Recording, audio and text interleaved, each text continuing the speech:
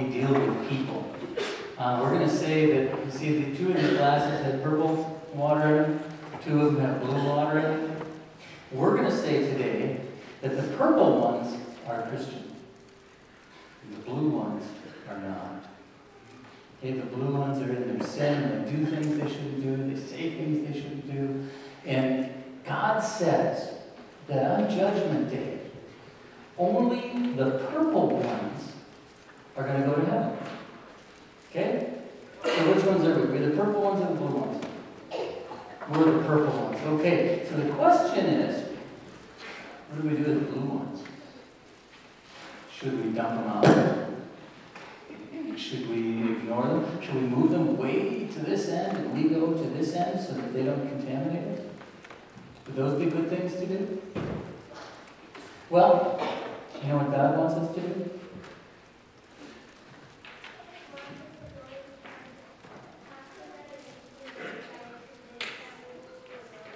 All right, let's try to convince them. Let's move them right next to each other and try to convince them. Are they turning purple? How do we turn purple?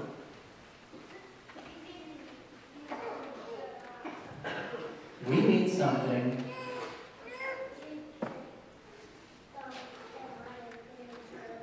We could dump them out and put in purple, but you know what? You know how these purple ones got purple?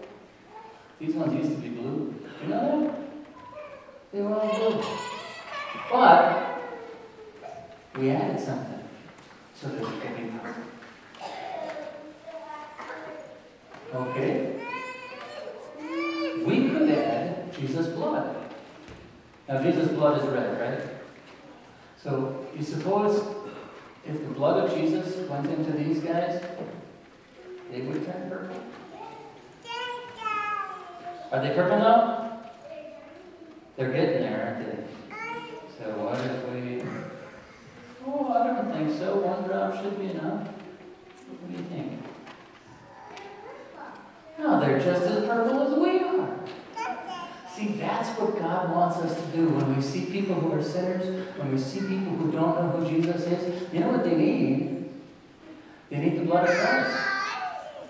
Because the same way that the blood of Jesus made us Christians, it makes them Christians too. So now, careful. Now we're all the same. So when God comes and He sees all these purple ones, which ones get to go to heaven? The purple ones, and they're all purple. So that's a win, isn't it? Well, now where do we get this?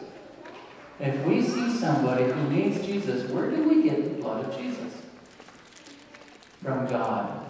He tells us that just like Logan said, that when we tell them what God told us, when we share with them the Word of God, God will take His blood and make them clean too. The same way that He made us.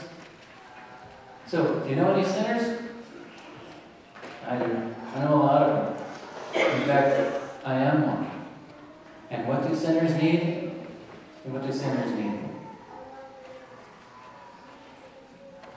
They need Jesus' blood to wash them clean. And between now and Judgment Day, that's our job. We want to teach people about Jesus, share with them the blood of Jesus so that they can be Christians too. And when Jesus comes back, they'll be ready, and every believer gets to go to heaven. So why don't we pray and ask Jesus to help us with that? Could you fold your hands and pray with me? Dear Jesus, thank you for making me yours.